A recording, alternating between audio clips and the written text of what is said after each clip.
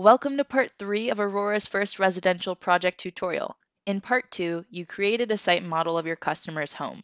From there, go to Designs in the left toolbar and click on the Add icon. Enter in a name, Design 1, and a cost of $3.50.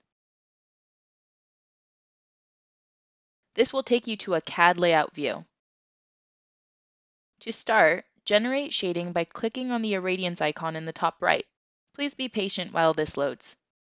Once the irradiance map loads, hover your cursor over the roof to view irradiance, solar access percentage, tilt orientation factor, and total solar resource fraction. The lighter the color on the roof, the more irradiance you have. The darker area indicates more shade. Next, place panels on the roof by clicking solar panels in the right-hand toolbar. There are 3 ways to place panels on a residential roof: using the manual module placement, fill roof face, or Aurora's Auto Designer tool. To manually place panels, select Modules in the submenu. In this option, each panel will be treated as an independent object and can be moved by itself. Select the Aurora Sample Solar Panel for the module and the Aurora Sample Microinverter. Add in 2 rows, 7 columns, and choose Portrait as the orientation. Uncheck the String Rows box. Then click Create.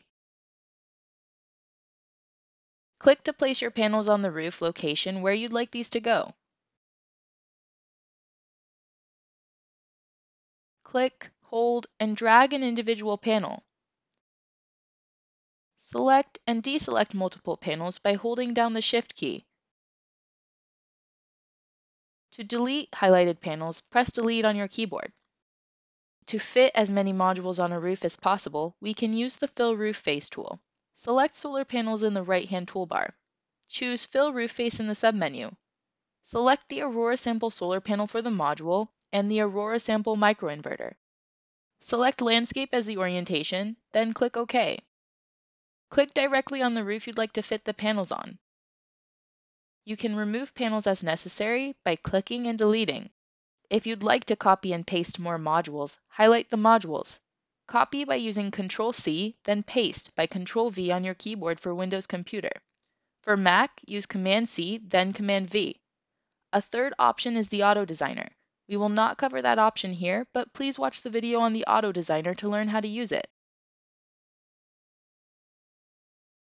After you have placed your system, transition into 3D mode and simulate the sun paths by clicking on the play buttons next to month, day, or hour.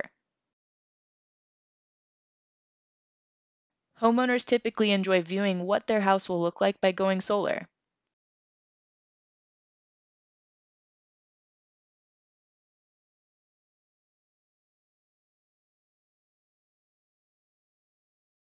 Next, to calculate system's energy output, go to Performance in the left toolbar.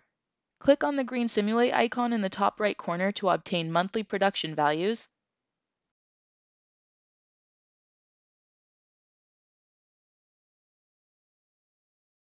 offset percentage, and system loss information by running Aurora Simulation Engine. That's it for this section. Go to the next video to learn how to perform financial analysis and generate a sales proposal. For more help, check out help.aurorasolar.com or email support@aurorasolar.com.